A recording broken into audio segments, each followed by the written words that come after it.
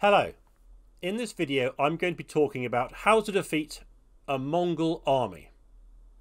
And to begin this, I'm going to provide a little bit of background on the Mongol Empire itself. So, in the late 12th century, Genghis Khan began to draw together a confederation of groups from the Central Asian steppe region, creating the basis for what would become the Mongol Empire. And then, in the early years of the 13th century, his armies conquered much of northern China, much of Eurasia, and ultimately the Near East, and then west all the way to the borders of Western Christendom. Now, the Mongols couldn't do this without being extremely adept in warfare. And they defeated many different types of opponents on many different types of battlefield. So how did they do that? And crucially, how in time did people learn to defeat them? Well, Mongol armies were formed predominantly on the basis of mounted archers. In the steppe region, nomadic peoples raised their children to shoot, ride and hunt, and these are all military skills. But there were various other things the Mongols had which made them even more capable. For a start, they had some very effective commanders who gained a great deal of experience as the Mongol Empire developed. And of course, the more the Mongols win battles, the more experienced, the more capable, the more confident their troops and commanders become. But these commanders were also very adept at using stratagems. And so, for example, in 1221, when the Mongols were invading the Khwarezmian Empire, as an empire centered in Persia but also controlling various surrounding territories as well, the Mongols fought against a Khwarezmian army, and what they did is to create models of warriors. They then mounted on their spare horses to give the impression that the army was a great deal bigger than it actually was. It's stratagems like that, and they could prove very effective. Other advantages included the way the Mongols treated the peoples they conquered, because often defeated armies were then enrolled into the Mongol army, swelling their ranks, but also enabling the Mongols to draw upon their expertise in any areas of strength that the Mongols could make use of themselves. And so one particularly good example of this is the Mongols' use of Chinese siege engineers. These engineers had expertise the Mongols needed, so the Mongols adapted and drew them into their armies when they conquered much of China. Another advantage may be the Mongols' sense of purpose and their strong sense of spiritual commitment to conducting wars of conquest. Now, the Mongol armies operated in the belief that they had been given a mandate from Tengri, the eternal sky, to control and conquer the entire planet. And it's in pursuit of that that the Mongols so rapidly expanded their empire. And so it has to be asked, did that sense of purpose, did that sense of spiritual commitment to global conquest add an extra cutting edge to the effectiveness of their armies? Other advantages may have occurred over time. And so as the Mongols conquered region after region, civilization after civilization, as I've mentioned, becoming more and more experienced, may that have had an equal effect on their future opponents, as the simple futility of trying to fend off a Mongol invasion became more and more obvious. Would that have therefore demoralized their opponents even before the Mongol army crossed the horizon?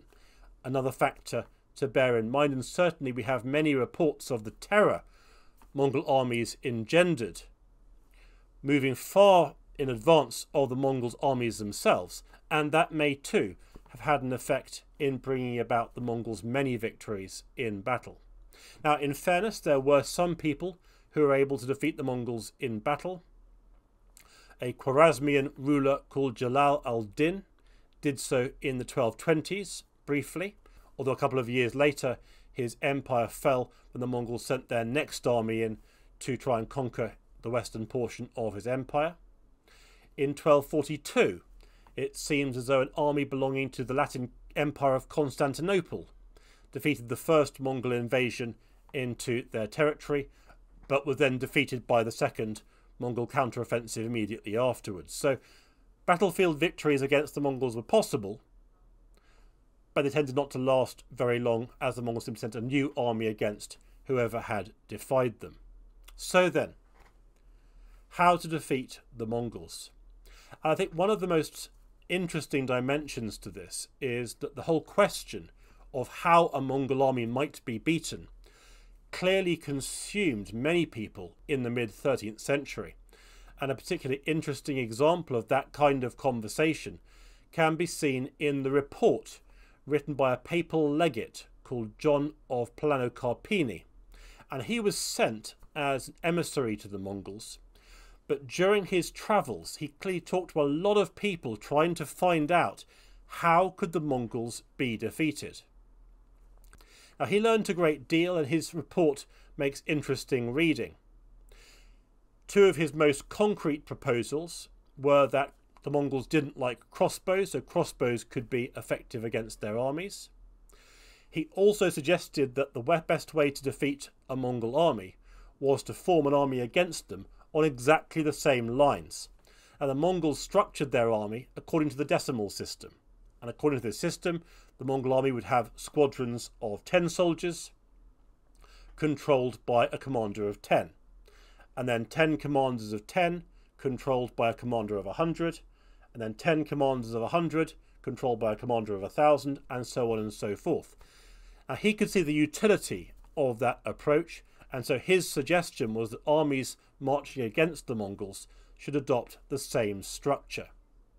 He also included several sort of mythical or legendary reports of armies defeating Mongol armies that he seems to have picked up on his travels. Now, one of these stories was of a Mongol incursion into the far north, where, so the story goes, they encountered a society where the men in that society were born in the form of wolves. And when invaded, what these wolf men did was to cover themselves in dirt and then jump into an icy river.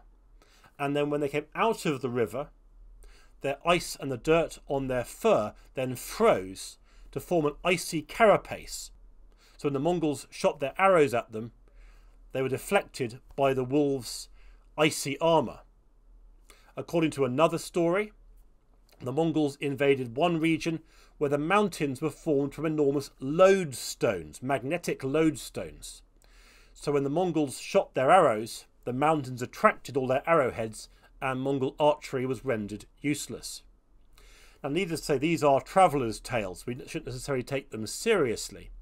But nonetheless, they do perhaps suggest that people were thinking, how can the Mongol armies be defeated? Now, one of the most effective societies who proved very capable of defeating the Mongols was the Mamluk Empire in Egypt. Now, the Mamluks, they came to power in 1250.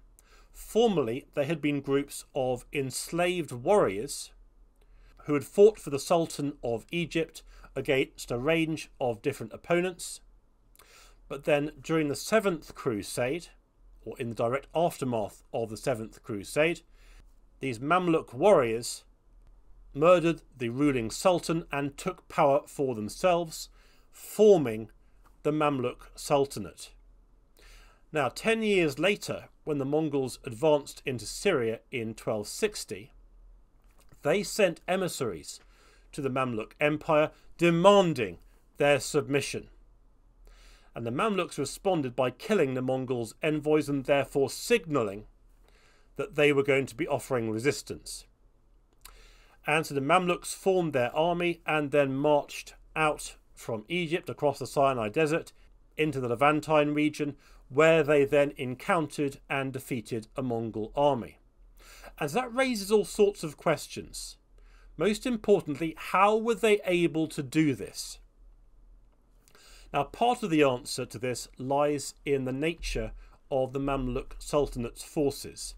Now, I've mentioned that a large part of their army came from enslaved people, and these enslaved people were brought by merchants from the Black Sea region, where they were then sold in Egypt. Now, many of the people who were enslaved and brought to Egypt came from various Turkish groups around the periphery of the Black Sea region. And crucially, these Turkish groups fought in much the same way as the Mongols themselves. They were nomadic peoples, and so they were raised to shoot and ride and hunt from an early age, just as the Mongols had. And so at the very least, the Mamluks could face the Mongols on a reasonably equal playing field. The Mamluks also were very rich due to the enormous revenues enjoyed by the Nile Delta and the trade routes passing through it, and so they could afford to equip their forces very well. Events also played out in their favour, because whilst the Mamluks probably couldn't raise an army much larger than about 12 to 15,000 troops, the Mongol army in Syria in 1260, or at the beginning of 1260, was around 100,000 strong. But crucially, much of that army withdrew to the east. We're not quite sure why. One possible reason is that the great Khan in Mongolia died, and so the Mongol commander of that army withdrew to the east so that he could have influence in the succession of the next great Khan. Either way, the Mamluks advanced into the Levantine region to meet only a Mongol garrison rather than the full Mongol army, but they were able to then defeat that garrison. Now, much of the explanation for the defeat of that Mongol army at the battle called Ain Jalut revolves in the actual sort of the cut and thrust of that encounter. One crucial point being that one contingent allied to the Mongols switched sides at one point in the battle, but also the fact the Mamluks had many of the military advantages that the Mongols had themselves. Another factor may have been the fact the Mamluks knew perfectly well that if they lost that battle, there's no second line of defence. They have to win that battle, otherwise the Mongols are simply going to take their territory, and that's that. So there may have been a sort of back against the wall quality to their resistance against the Mongols when they fought them at Ain Jalut. In later years, the Mongols invaded the Mamluk Empire on other occasions, and perhaps the most significant of these was the Mongol invasion of 1280 to 1281, where again the Mamluks won a major victory over the Mongols at the Battle of Homs. And again, much depended on the Mamluks' ability to meet the Mongols, at least soldier for soldier, on reasonably equal terms, although a very well-timed charge seems to have won that particular battle for the Mamluks. But there are wider factors here too, because the Mamluks didn't try to defeat the Mongols solely in battle.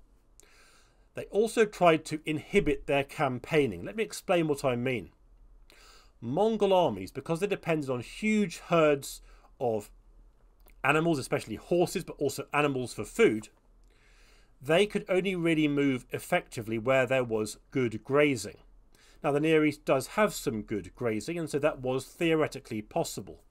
But it's interesting, the Mamluks actually recruited groups of soldiers whose job was to burn pasture land. So they're specifically trying to make their region inhospitable to Mongol armies. And it's notable that in 1299, when the Mongols won their first major victory over the Mamluks and conquered Damascus in Syria soon afterwards, the Mongols couldn't hold on to Damascus, and one of the various reasons given for their inability to hold on to Damascus, this is a reason offered by the Knights Templar, or one writer associated with the Knights Templar, is that the Mongols simply couldn't find adequate grazing for their army and its horses and other animals. It's also notable on other frontiers, rulers tried to combat nomadic peoples in similar ways. So we hear about the Byzantine Empire, for example, actually rulers going to the trouble of planting trees in grassland so as to deny nomadic peoples the ability to graze their flocks and herds in that area. It might also be an explanation for why the Mongols weren't able to successfully invade either Western Christendom or areas of Southeast Asia, because deciduous forest or thick jungle simply isn't suited to their nomadic way of life and their need to maintain very large herds and flocks to maintain their society and their peoples. So these go some way to explaining then how the Mongols were at least stopped in their various wars of expansion. So I do hope you found this talk interesting. Please do look at the other talks in this collection.